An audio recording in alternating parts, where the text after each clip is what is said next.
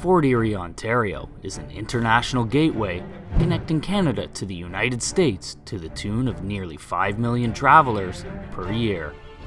It is an indispensable shipping link that also sees an average of 10 to 15 trains of cargo crossing to and from the US every day.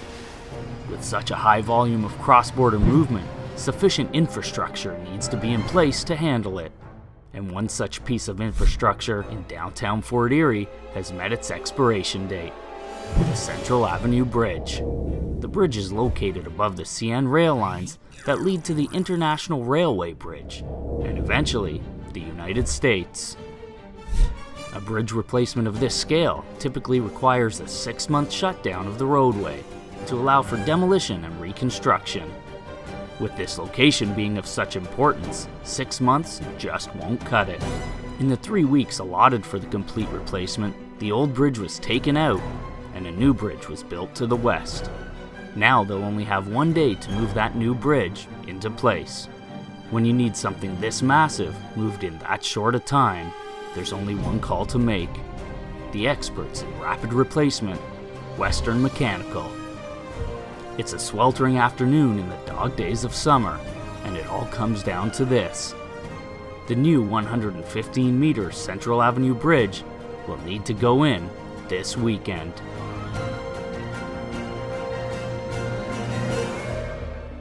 Traffic has come to a halt on Central Avenue, awaiting the relocation of the new bridge. Western's engineers have studied the site and devised an ingenious plan. They'll jack the bridge up and slide it into place using a specialized hydraulic rail system. So this is our gripper system. It can work in both directions. In the lock position, down, the cylinders extend, and it just actually grips on the T-rail. There's like a set of teeth in there. It clamps down. Then when it retracts, it just slides along. It's spring-loaded, so it'll just back off, slide along, and then grip again when it starts putting pressure against it. With this new bridge weighing in at an immense 5 million pounds, Western will need an intense amount of precise pushing power to get it moving. This is our hydraulic unified jacking system. This will slide the bridge.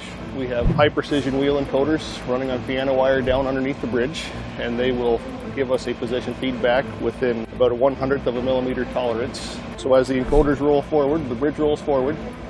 If one zone starts getting faster than the others, it will throttle the valves back to slow the valves down. We're trying to keep the bridge within 4 millimeters at any one point during the slide today. It is incredibly precise. We're moving well over 5 million pounds, and we're trying to move it to within, let's say, 1.5 millimeters. It's a lot like a jacking system. It's just a new development for us. We can run up to like a 300 mil stroke, all encoded, all electrical sensors. So the guy up on the power pack knows you're doing a 300 mil push. He knows that the bridge is moving, and we know it's running completely true, that we're not deflecting, pushing, going to crack anything or push anything. Before work begins, the crew has a critical safety talk to make sure everything goes off without a hitch. Anybody can say stop at any given time. If there's an issue, somebody sees something, somebody say stop, we're going to stop.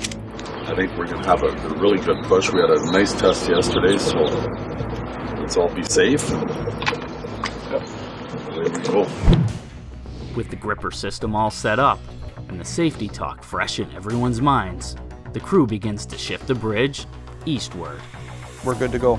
We'll let the brakes off and we'll start our procedure. Western will have crew members strategically placed throughout the job site, monitoring for any discrepancies during the big slide. Okay guys, so Andrew wants to start with 2 6-inch pushes, and then he's going to jump to the 300 mil automatic.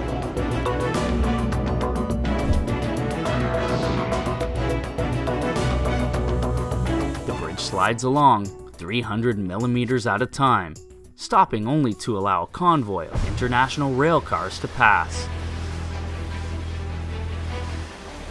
Then it's right back to the job at hand.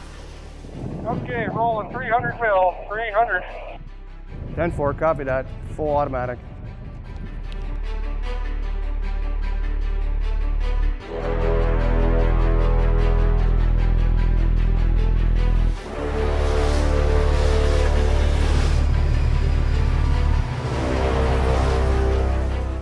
Okay, going for a 100 millimeter stroke. 100 mil.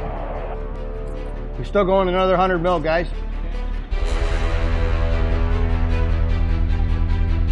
Just so everybody's clear, 640 mil. We're going to come into a stop on the closest position, which is 50 millimeter away from our mark. We're going to do some final measurements and we'll decide what's going to happen after that. Okay guys, we'll stop there right across so you guys can go ahead and do your measurements now.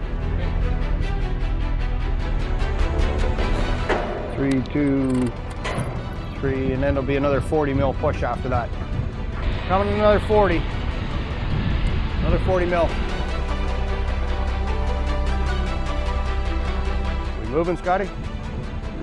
We moving?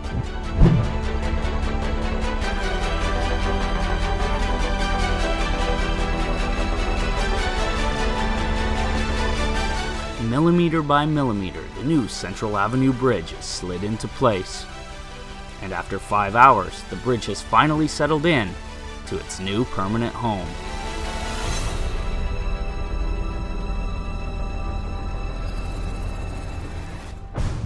Today we had a really strong team from Western, good engineering from our team, good programmers, good millwrights, all around good team of tradespeople. So all in all, it was a very, very good day.